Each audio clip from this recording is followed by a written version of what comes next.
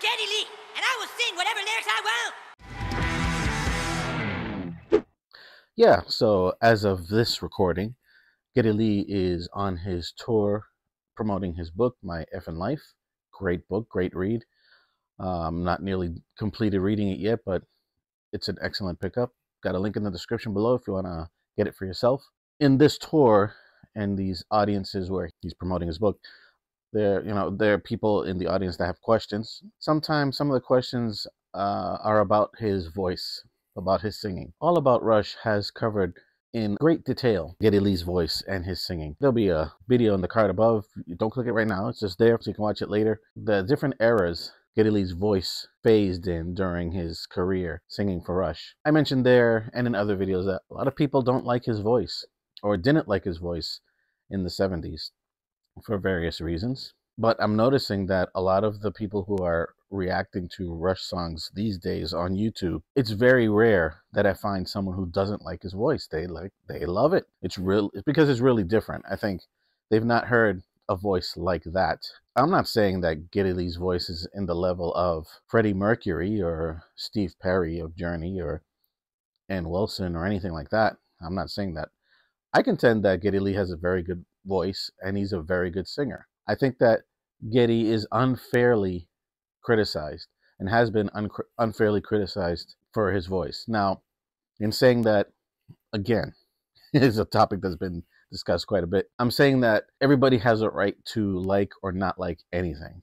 I mean, if you don't like his voice, if you think his voice is one of the worst in all of rock, that's your prerogative. That's up to you. But I think that a lot of people, or some of the people, I'm going to give them the benefit of the doubt.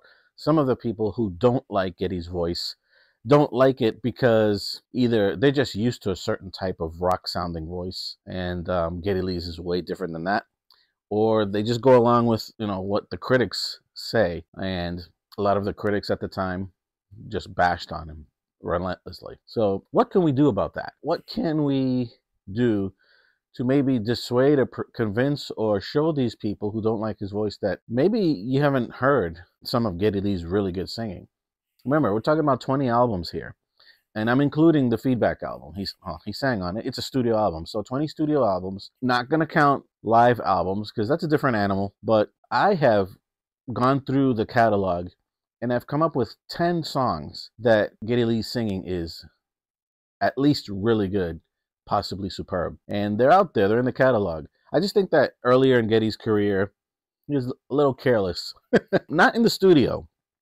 Live. He was a little more careless when he was live because, they're performing, they're jumping around, they're young, and he wasn't going to always sing on key. Although I contend that he was, within the range of the key enough so that it didn't sound terrible based on his method of singing at the time, which, as if you follow my channel, you know that in the early days of Geddy Lee singing, I called him Screeching Lee because he did screech a lot, but it was very tasteful screeching, let me tell you. In any case, if you want to show someone what songs Geddy Lee sings that are very pleasant to the ear, or that even though he's screaming, there is emotion there, there's a reason for it, there's a method to it, and it's not random, it's specifically sung that way for a particular purpose.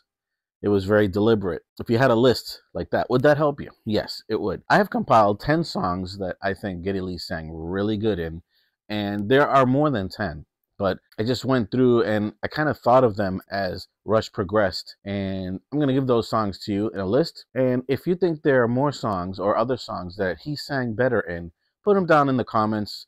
For you new Rush fans that are looking to react to Rush songs, these are some ideas of songs that you could react to. And also, for those of you who just don't like his voice, I'd say give these songs a chance, give them a whirl, and see what you think about it.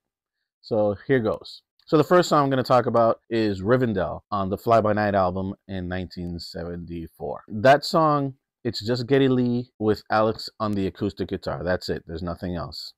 And it's a song based, obviously, on the elven city of Rivendell in The Lord of the Rings by J.R.R. Tolkien. It's very, very delicate. It's a very delicate song. There's no screeching at all.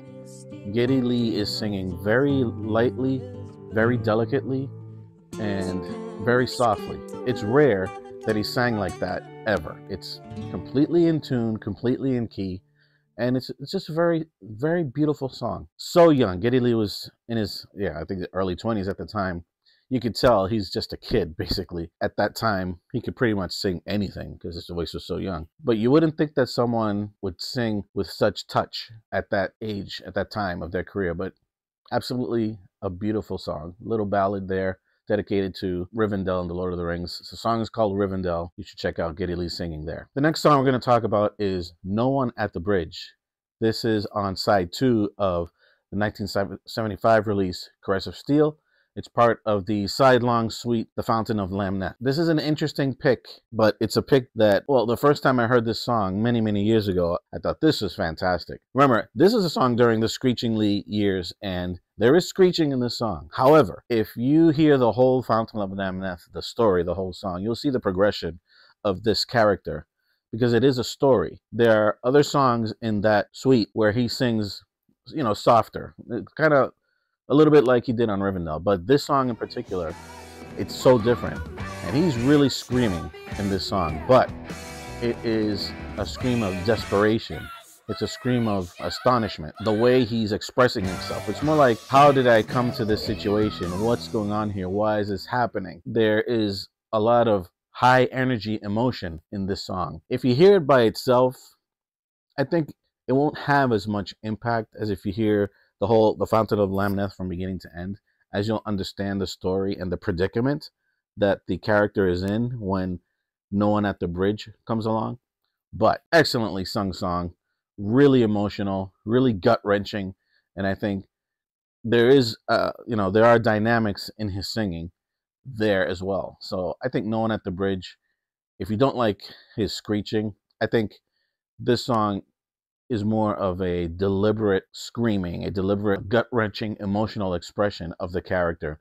And I think it just fits in perfectly, nicely. And you'll see that there are very few people on YouTube who cover the song, because it's very difficult to sing this song by anyone, because Geddy Lee really stretches the limits of his vocal range on this song. So No One at the Bridge, great singing song by Geddy Lee.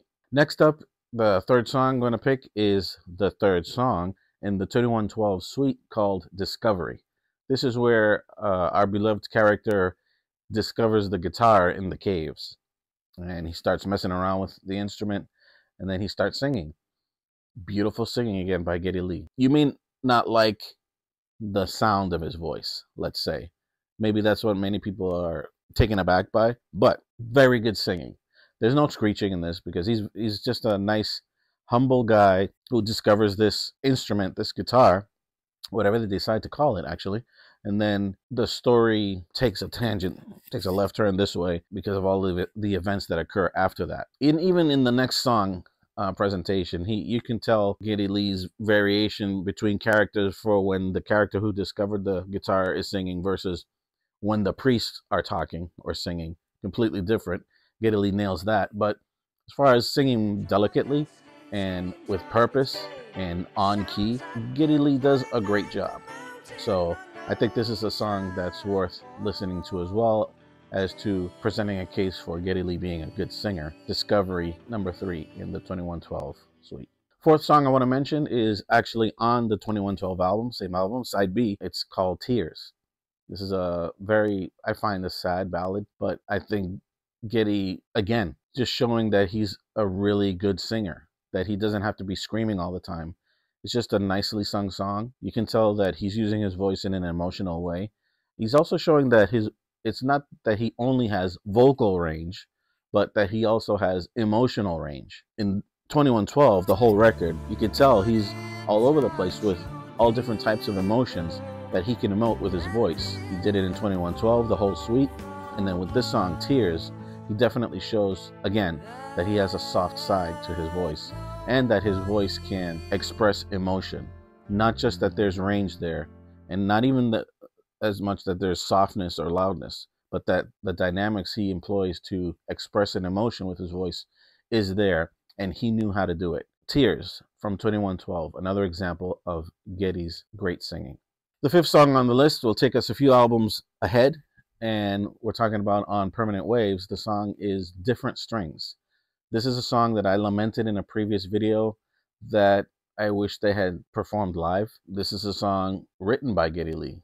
Actually, the words, the lyrics, which is was becoming a rarity since Neil Peart was writing all the lyrics. His voice actually sounds a little more mature than it did in previous albums. If you listen to Tears earlier in the list versus this one, which is like 2 or 3 albums later, his voice is maturing.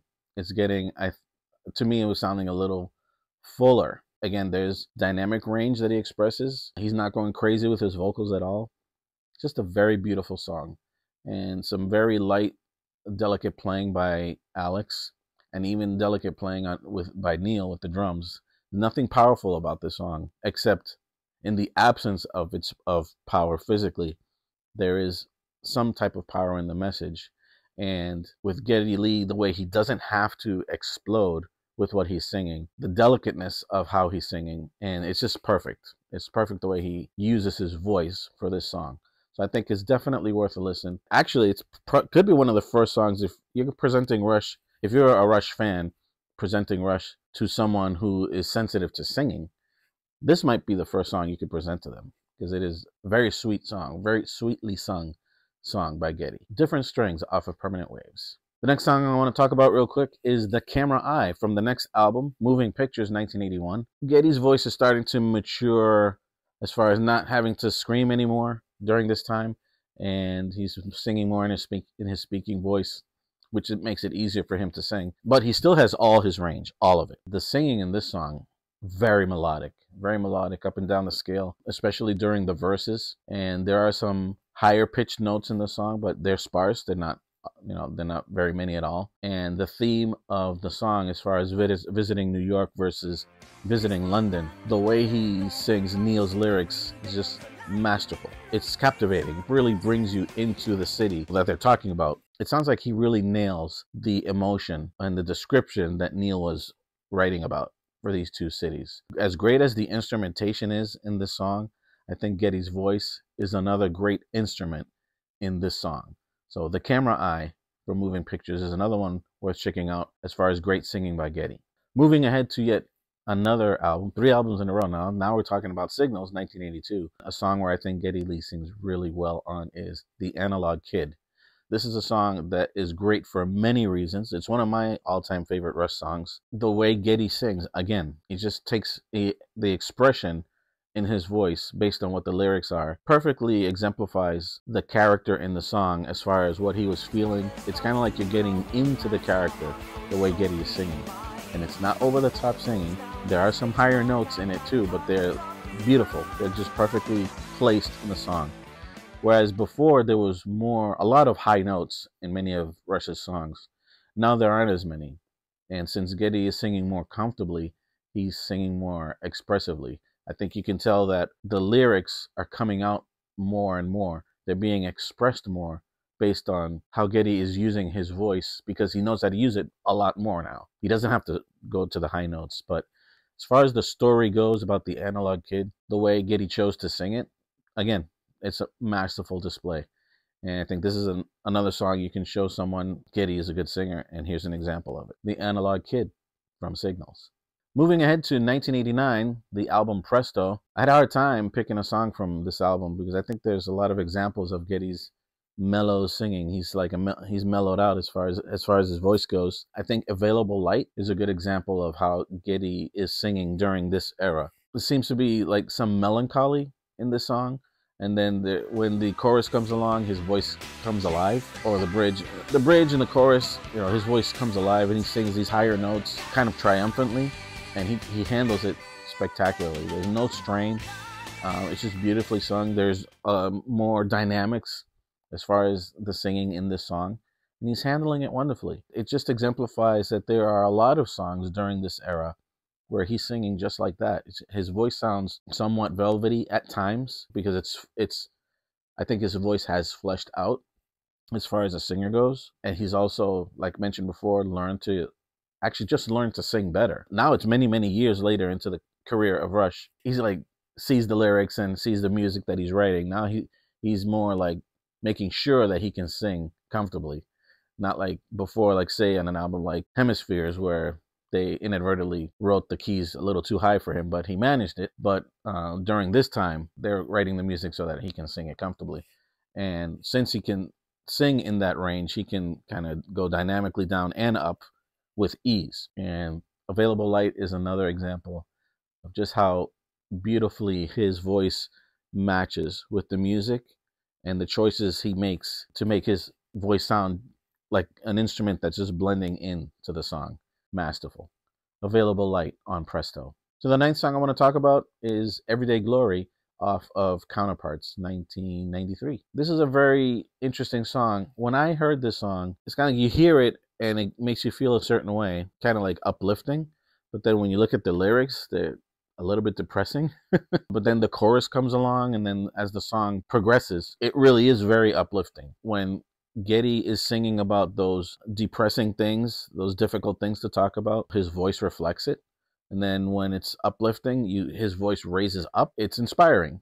And he uses his voice beautifully to capture those emotions throughout this song. For emotion's sake, and the fact that he's not over singing in any part, the harmonies that are sung with his singing of his own voice, they're perfectly done as well. This is a really good song to show how he uses his voice in the harmonies to fill out the singing, and it sounds beautiful.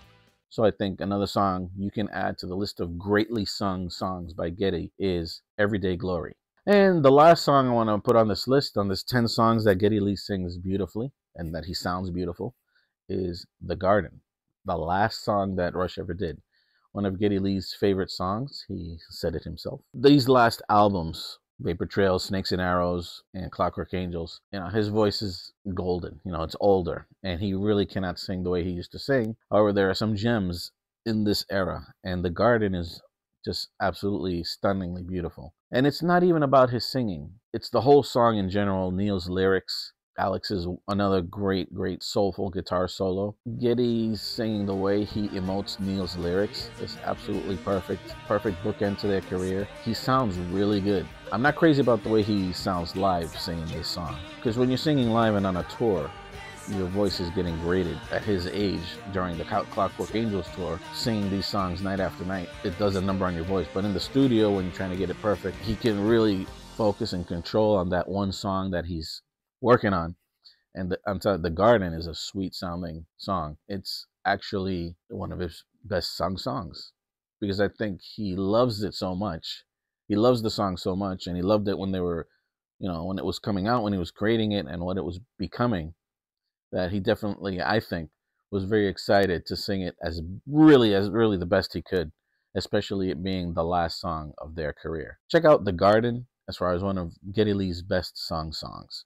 And there you have it. Those are 10 songs that I think Geddy Lee sings wonderfully in. Anybody who's objective can listen to these songs and at least say, yeah, he sang them pretty good. And they may not be crazy about the voice, the way the timbre of the voice, but at least they can hear that Geddy Lee is a good singer. And these are great examples of that. Now, don't forget, if you want to catch my other videos that it will be coming out, please subscribe to the channel, like this video if you like it, and watch these other videos coming out at the end of this one. And I'll see you in the next one.